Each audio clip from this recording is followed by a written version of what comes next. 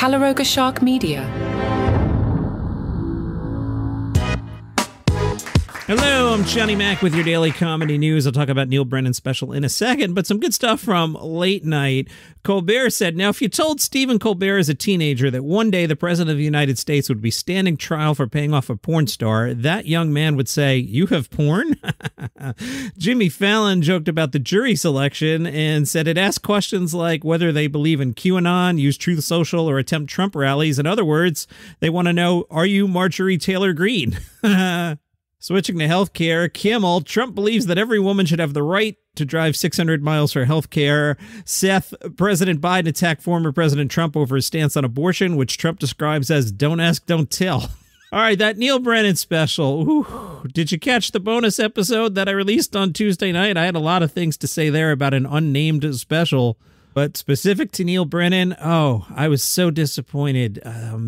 The material is good, which is the shame of it all. I think possibly, perhaps, maybe it could be conceivably true that maybe somehow someone accidentally added a lot of laughter. After every single line he pauses, there's a huge laugh after every line.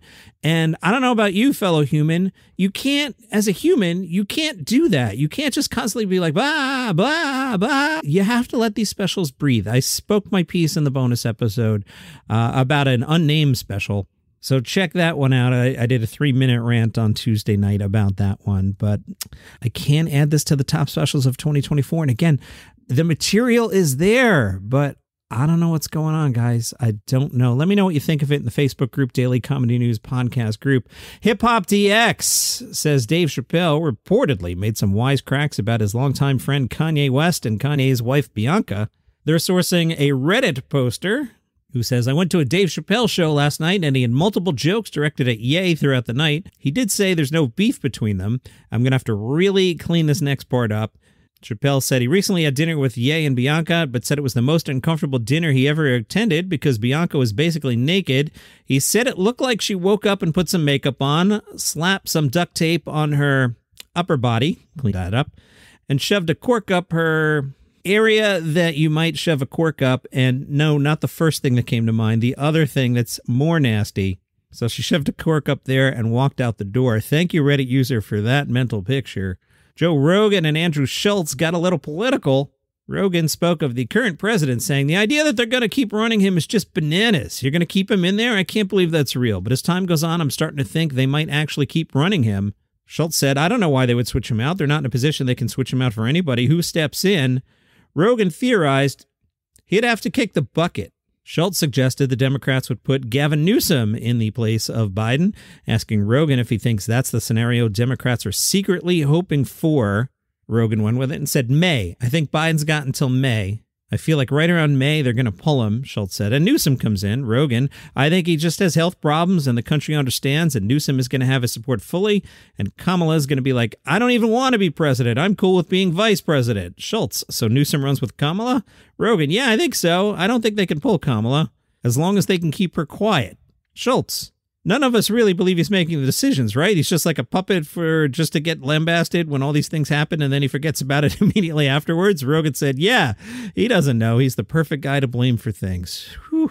Conan O'Brien returned to The Tonight Show, currently hosted by Jimmy Fallon. Now, I forgot that The Tonight Show had moved back to New York City. Conan said, I haven't been in this building for such a long time, and I haven't been on this floor. Fallon now using similar space to what Conan used for Late Night with Conan O'Brien. Conan said, flashbacks happen. I mean, I was here for 16 years doing the late night show before we went out to L.A. and right across the hall. All these memories came flooding back to me. Conan said the strangest part was seeing his old studio where the Kelly Clarkson show now shoots. Conan says the first thing that'll hit you, it'll hit you too, because when you're 98, you'll move on and someone else will be in this chair.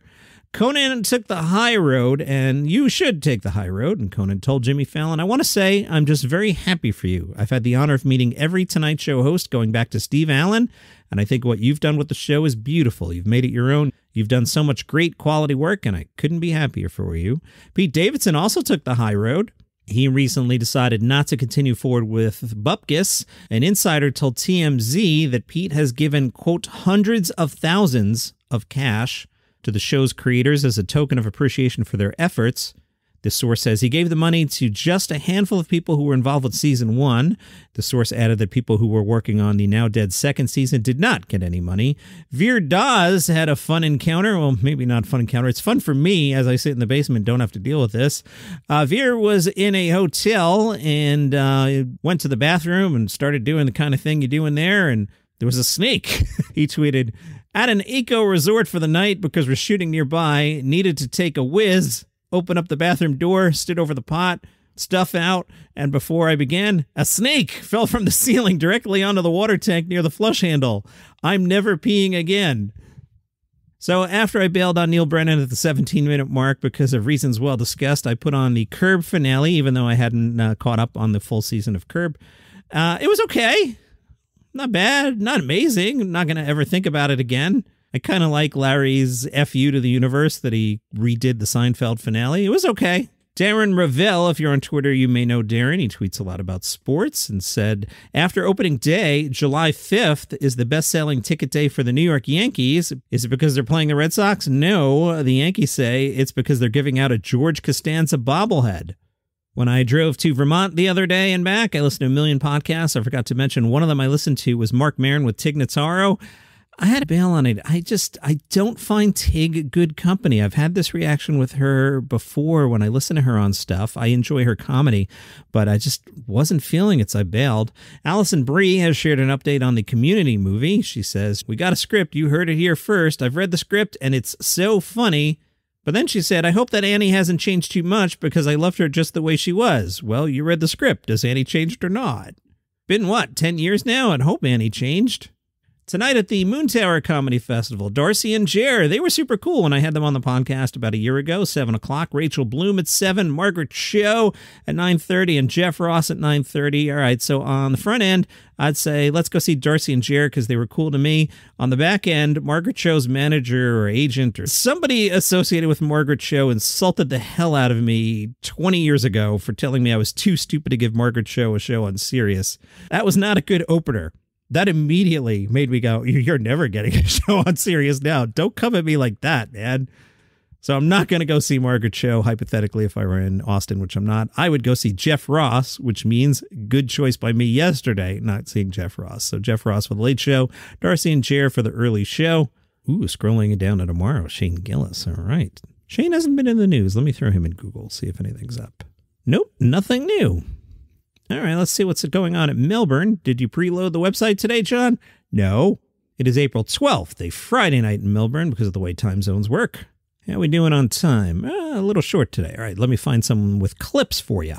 Michael Shafar's show is called Lots to Say. Time Out says he's a brand of comedian that is getting rarer and rarer to come by these days, and if you're among those who fear comedy's gotten too politically correct, this show will put those fears to rest. One of his clips has a big lettering that says, "Any Nazis here? Let's listen." So I'm trying to be a better Jew. I don't perpetuate any Jewish stereotypes anymore. I don't pick up money from the ground anymore. I don't do it. It's too risky. What if someone sees me? I'll be like, Jew, picking up money. Fucking knew it. It was my money. I dropped my money. I was leaving Coles Balaclava the other day. This old lady comes up to me. She goes to me, "Excuse me, sir, is that yours?" And there was a $1 coin on the ground. And I was like, "Nice try, bitch." And then just walked off. Not falling for that one. Not falling for that. I don't want to perpetuate any Jewish stereotypes. Like if I'm watching the news on TV with a friend, I will never change the channel because I don't want him to think that I control the media.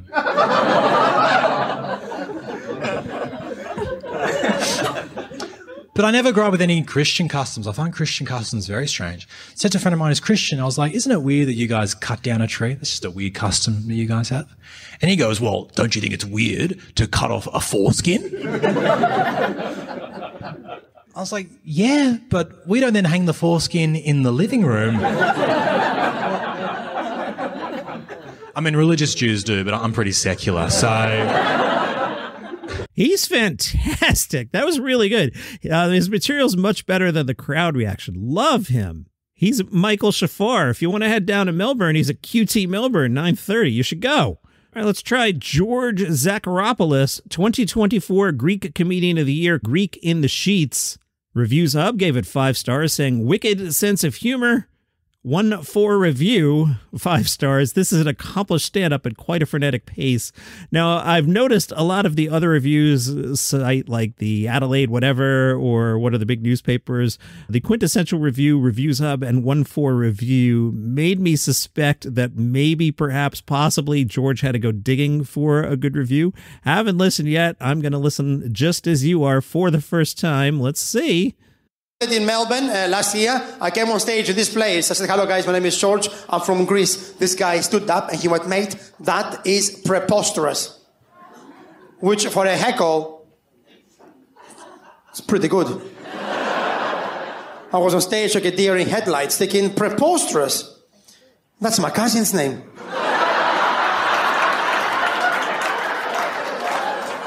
All right, that's all he shared. He got a laugh because of his timing on the first one. He took that pause and then followed up with not an amazing line, but he got the laugh for timing. Okay. The preposterous is my cousin or whatever the joke was. This is a bit of a hack joke, right? But okay, like if you went to see him tonight and you sat there, it was fun. It's not George Carlin in his prime, but it's fine. Let's do one more. This is Enriban Dasgupta. That show's called Polite Provocation. Film Companion says his astute sense of observation, crisp writing, and stage persona have made him stand out as a favorite no matter what country he performs in. Beat Magazine, 4 stars, calling him suave, smooth, and an international veteran. All right, let's listen. Hi. I'm very happy to be here because the other option was being in India. I've been doing comedy in India for 10 years and now I have nothing to say. India is so funny already. How can you be funnier than India? It's impossible. One time I was doing a show in Mumbai and on the way I saw an ambulance crash into another ambulance. Both patients went in a tuk-tuk.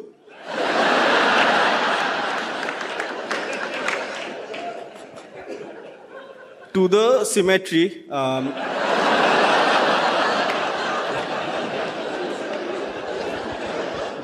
So it's just good to be away for a while. I was recently invited to perform stand-up at a corporate event. And for some reason, they put me right after the motivational speaker. So we just cancelled each other out.